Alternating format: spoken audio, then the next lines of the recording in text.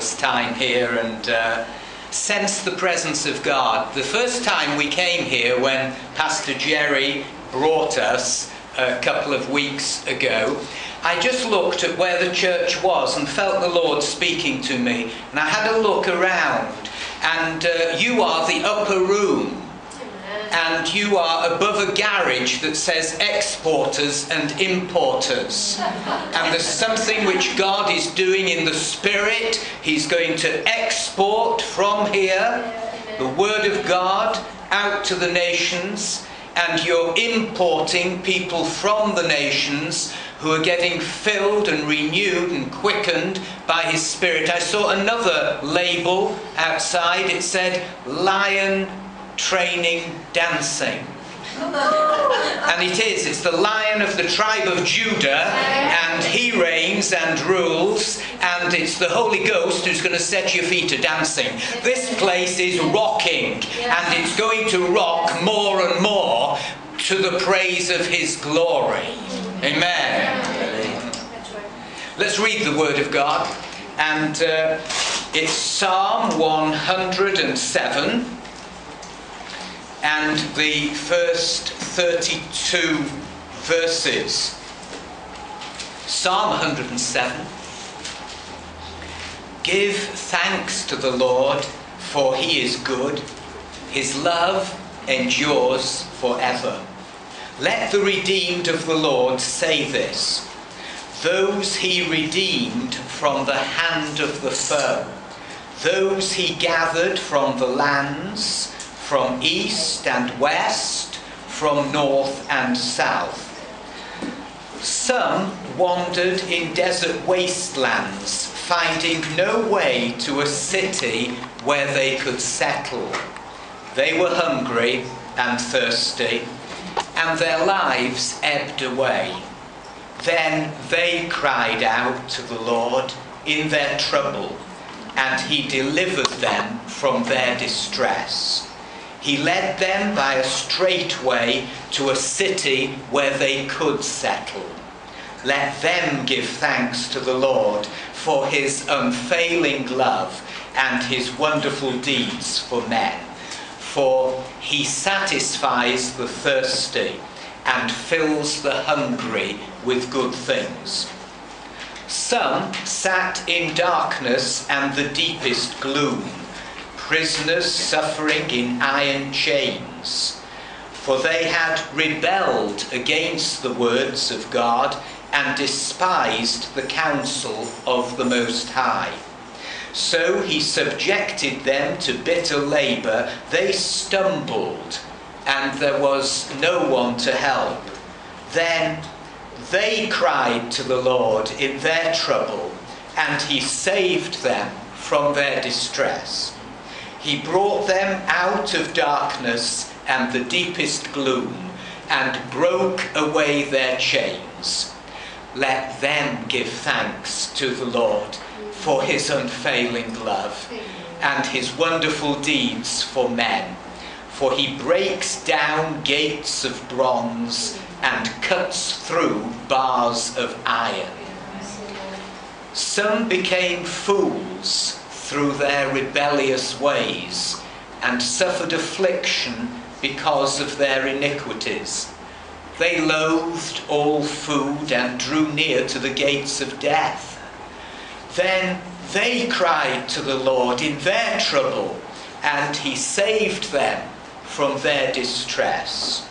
He sent forth His word and healed them. He rescued them from the grave. Let them give thanks to the Lord for His unfailing love and His wonderful deeds for men. Let them sacrifice thank offerings and tell of His works with songs of joy. Others went out on the sea in ships. They were merchants on the mighty waters. They saw the works of the Lord, His wonderful deeds in the deep. For He spoke and stirred up a tempest that lifted high the waves.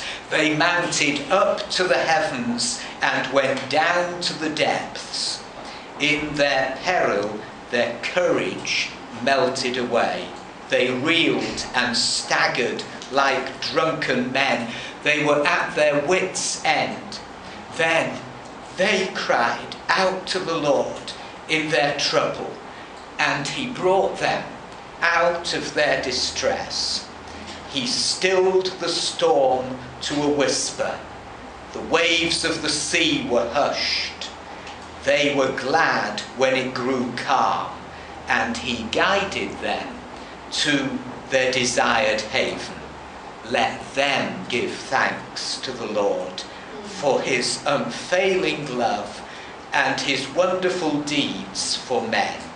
Let them exalt him in the assembly of the people and praise him in the council of the elders.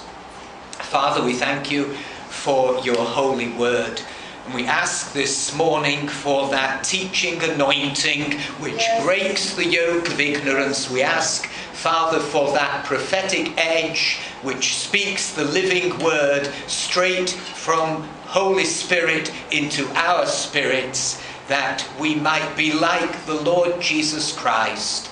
So, Father, send your word and heal us all, body, soul and spirit, we pray, in Jesus' name. Amen.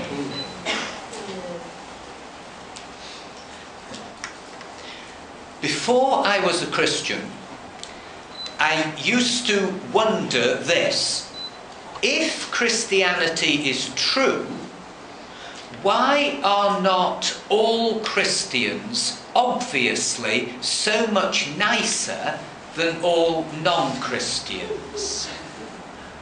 I used to think, well, if a person is a Christian, but there's no outward visible improvement in their life, if they're just as snobbish or spiteful or disagreeable as before they were a Christian, I used to wonder, is their conversion imaginary?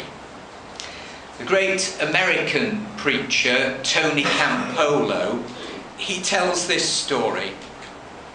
He says a woman once told him that he wasn't much of a Christian because she knew non-Christians who lived better lives than he did. So Tony Campolo replied, if those people are so wonderful without Jesus, can you imagine how much more wonderful they would be with Jesus? And then he added, if I am as rotten as you suspect I am with Jesus, can you imagine what I'd be like without Jesus? C.S. Lewis said this: is Christianity something that nasty people need and nice people can afford to do without? Well, the truth is, we're all warped. We are all unbalanced and eccentric to a greater or lesser degree. Everybody's normal till you get to know them. Sin has bent us, and there's no point in being offended